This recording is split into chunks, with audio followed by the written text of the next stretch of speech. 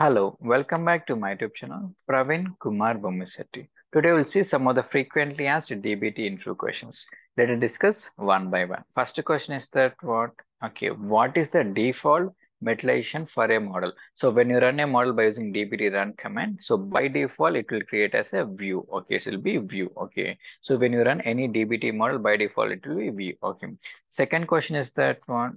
In Snowflake, what table we created when we execute any model from dbt? Okay, so by default it will be transient table. Okay, so transient table we created in Snowflake when you run dbt run command any model, so it will be transient table will be created. Okay, in a similar fashion, next question is that what in Snowflake by default what will be created? See, if you know there will be multiple views, metallize view, secure view, normal views. Okay, see.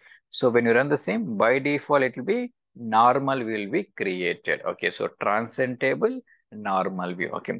Next question is that what I want to get, how to create a secure view. Suppose like my requirement is that what I want to create a secure view from DBT in Snowflake. So we should say some settings we should make. So we should mention config metal equal to view, and we should mention it will be true. When mention secure equal to, it's a secure will be created. So by default, a normal will create it. If you want to make it secure, we should mention secure equal to true. If I don't want, we should mention secure equal to false, or by default, it will be normal will created. Okay, if you want to make it secure, make the keyword secure equal to true. Okay.